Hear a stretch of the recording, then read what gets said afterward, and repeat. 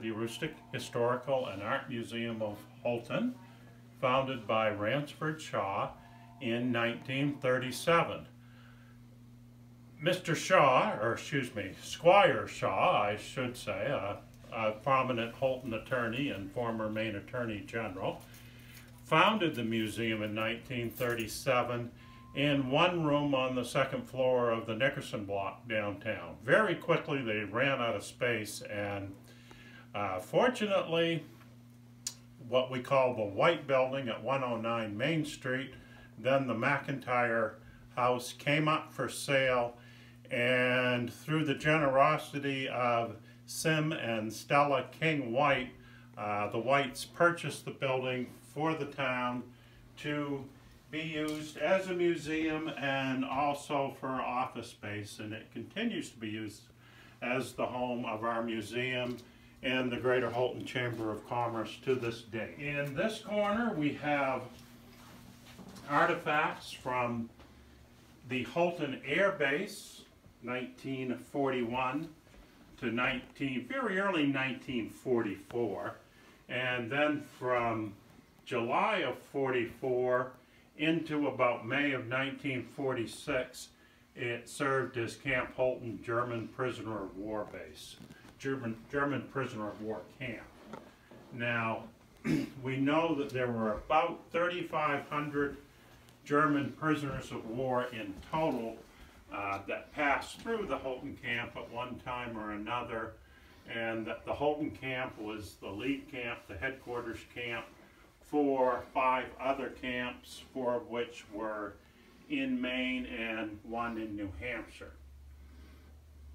This is an oil portrait of Houlton's founder, Joseph Houlton.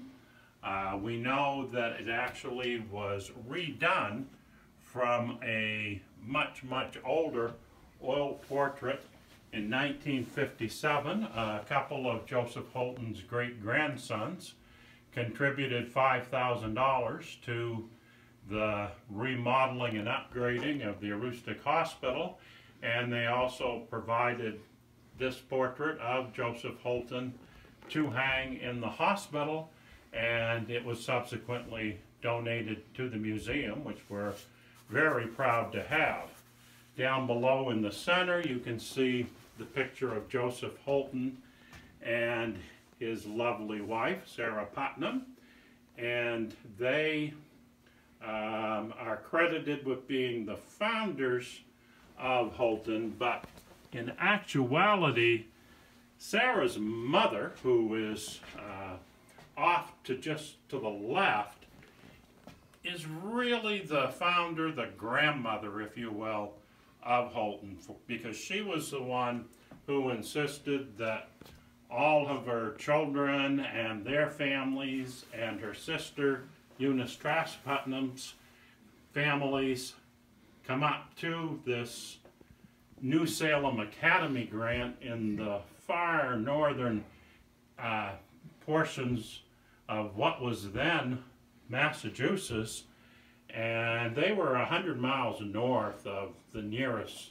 Maine settlement down in Old Town, and 100 miles south of the Acadian settlement up in the Madawaska territory. So it was really quite a bold move on Lydia Trask Putnam's part.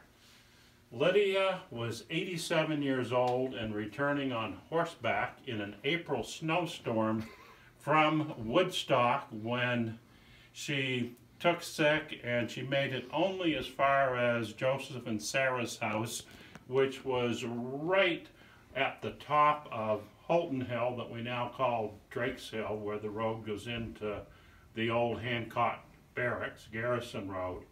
And a couple of days later she died. But it's hard to imagine a woman of 87 years old on horseback in an April snowstorm. She was one tough old gal, so we are proud to call her the grandmother. Now, we are known as the Aroostook County Historical and Art Museum, primarily because Stella King White, in addition to writing the history of caribou and obviously having a keen interest in history, she also was quite an accomplished artist, so we also do have a number of paintings and other works of art within our museum.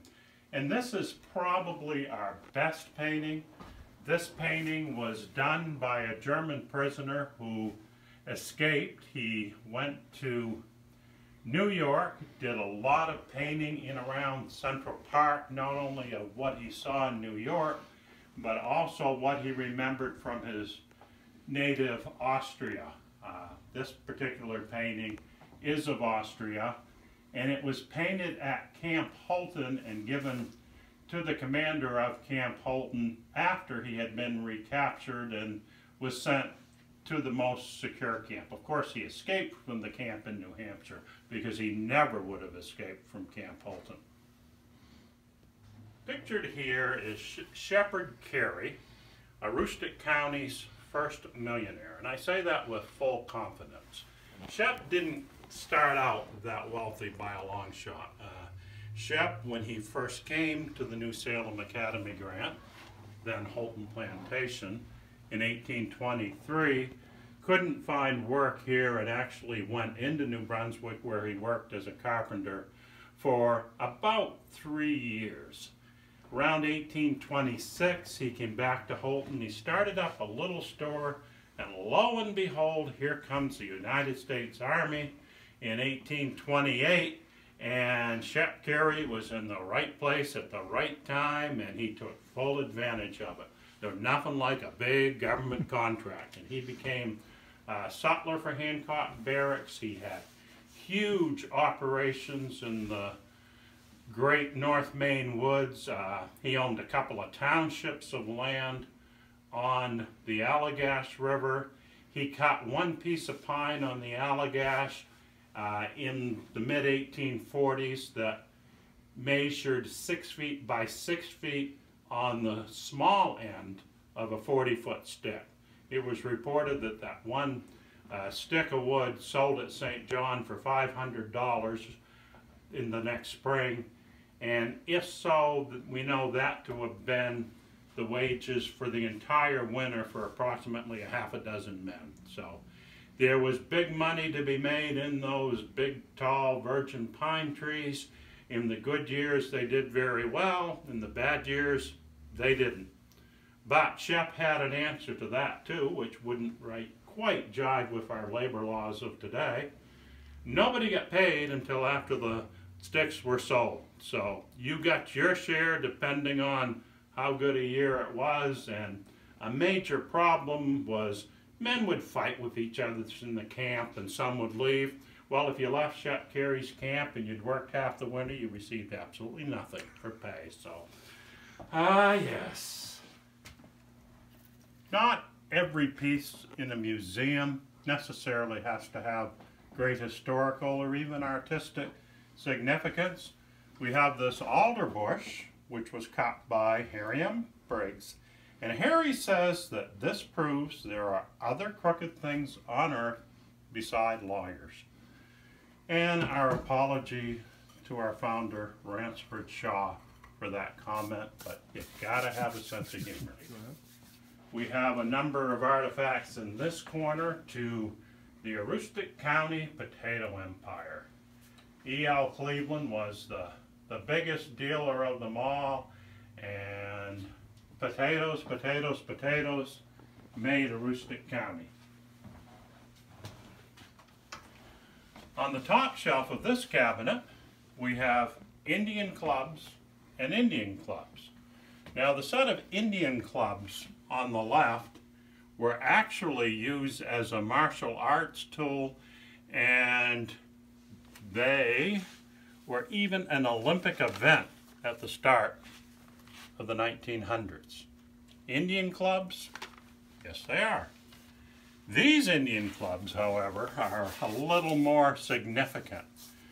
Our earliest Native Americans in this area would cut down small trees, pull them up by the root, and would sharpen those roots, and they were a very common weapon of warfare. They were also used in ritualistic dance. after the railroads had come through, particularly by the 1890s down to Indian Island and Old Town, the Penobscots discovered that these were a lot easier to make than baskets, and they sold like hotcakes to all of those tourists coming through. So we believe the first two probably were made for the tourist trade. The one back in behind, we have high hopes that that just might be the real McCoy, and it might be significantly older. Hopefully at some day we'll have someone come through, or someone who sees this video, who can tell us more about it. We sure would love to know. We have a lot of other artifacts in this case, which many of them actually were made in the Southwest by tribes out in that region. Houlton people would travel by railroad, they would bring things home, and then their kids, when they were going through their things after they'd passed, would pass them along to the museum, which we appreciate.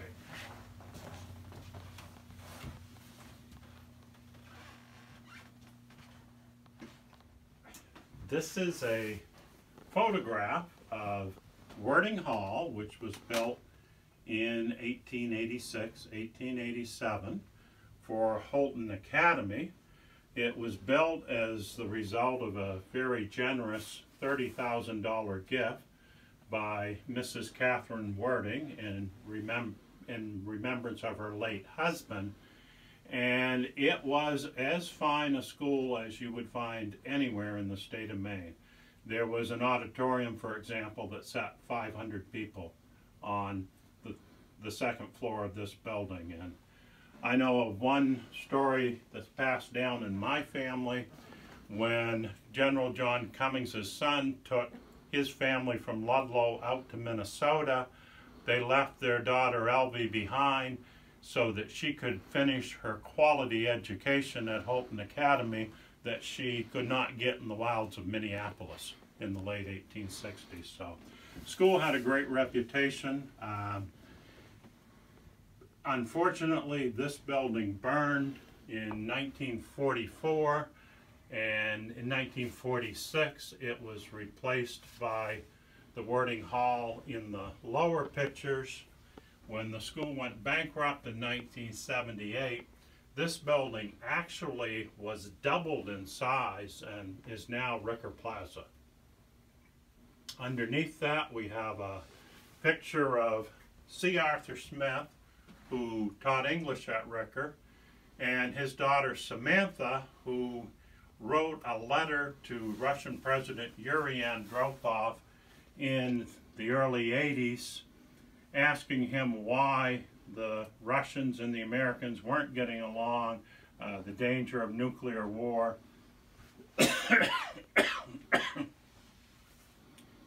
Andropov responded to the little girl and invited her over to Russia, and she basically was used by both the U.S. and Russia as kind of a friendly, neutral point that people could focus on and